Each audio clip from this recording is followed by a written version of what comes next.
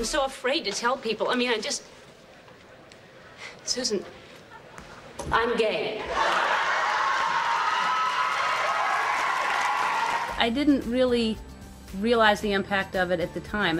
People would tell me that there were parties all over the country. It was like Super Bowl. People left work early. That felt great. That felt so great. And it felt so loud. There have been many, many people before me stepping forward and saying that they're gay.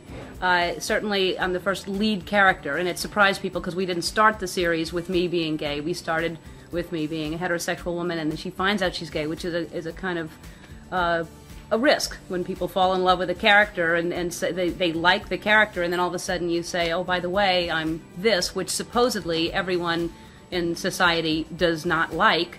That's a big risk. I'm sensing a little tension. That's right. Tension. I have tension. Yes, you can read vibes. Yeah, good. And that's the thing. You keep hearing the question, you know, is America ready? Was America ready? It's, you know, well, I don't think anybody's ever ready for whenever anybody's the first to do something. And I'm not saying I was the first to do this, but for television I was. But nobody's ever ready. You can't just wait for America to be ready for things. And that's how we affect change. So. You know, it's like, if something works, let's make a million more shows exactly like that.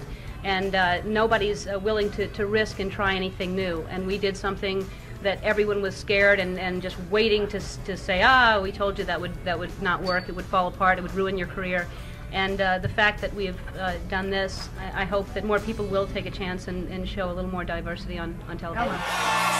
We exist. There are gay people in society. You know, there are people of color in society. Just why don't we show what really happens in life instead of, it's like if we had Leave It to Beaver on still. That just does not apply anymore. And it didn't apply then, you know.